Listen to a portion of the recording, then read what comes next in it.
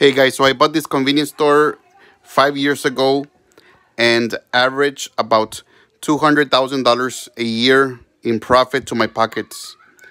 So many people ask how many hours we work there per day, or they ask if I bought myself a job.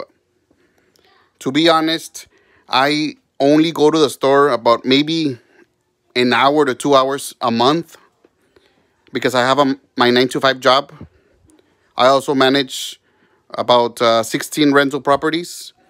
My wife, on the other hand, she goes every 2 to 3 days, 2 to 3 days a week, and she goes about 3 to 4 hours each time.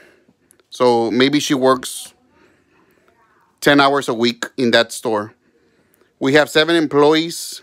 If you guys want to learn more, please subscribe to my channel.